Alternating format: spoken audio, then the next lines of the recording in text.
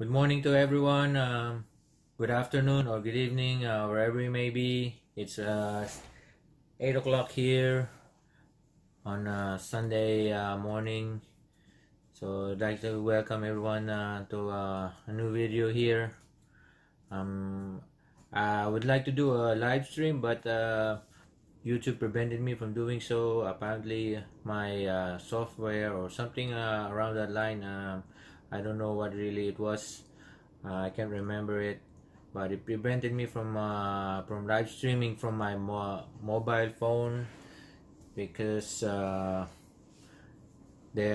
mobile phone. I don't know if it's a software or my mobile phone itself is not compliant with their regulation. So right off the bat, I'm going to talk about the lockdown that's going to happen in Australia, especially in Western Australia. They're gonna have a hard lockdown for the next five days. So most people are back in the supermarket getting stuff or whatever they can put their hands on.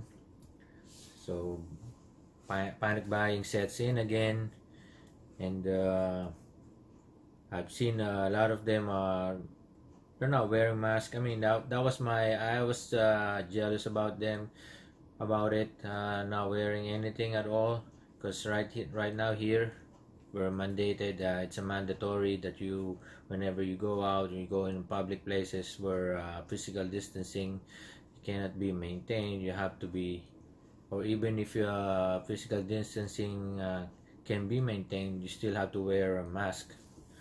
So it's really difficult to breathe in and breathe out with the mask on. But yeah, we just have to follow what the health orders are. That's what it is. And I also see a news article about the Philippines introducing a 5,000 peso note. So what that means is the economy is experiencing higher inflation. Inflation kicks in and it goes higher. It makes the lower denomination bill useless. So let's take for example yung pandesal. So yung pandesal is worth before it's worth you can buy pandesal for 1 peso. So kung ngayon is 3 peso na siya or 4 peso. So imagine yung 5 peso mo is it can only buy you 1 pandesal. To have a decent breakfast, you need at least 50 peso for breakfast, and then I don't know how much the true cost of other goods and stuff in the Philippines, but I do think the meat has gone up too. So everything is going up. So, and I also see a news article about IMF urging governments to spend as much as you can. So what the IMF is telling them is to print more money, more and more, because business is restricted. No one's paying taxes enough to cover their spending, so they have to print more money. That's why in the Philippines you see now 5,000 peso note. Fundamental gaps and inequities within our societies and between them. As with climate change, those who have the least are impacted the most.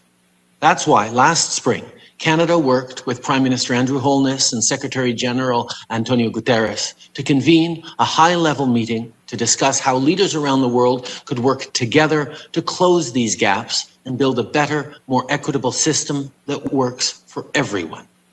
In May, we agreed to look at 6 urgent areas of action to mobilize financing for the response and the recovery. Over the course of the summer, our problems, but in the long run, we also have COVID-19 Vaccine Global Access Facility, including $220 million to the Advanced Market Commitment to help low and middle-income countries access vaccines. This is an important initiative, and I encourage other governments to join in as well. We need to work together, and not just on vaccines. Canada believes that a strong, coordinated response across the world and across sectors is essential. This pandemic has provided an opportunity for a reset, This is our chance to accelerate our pre-pandemic efforts to reimagine economic systems. Until they find a way to manufacture and distribute this vaccine around the world in a more orderly and timely fashion, and get every man and woman and child vaccinated, will we see a return to somewhat normalcy, and then find out what really is the cost of this pandemic.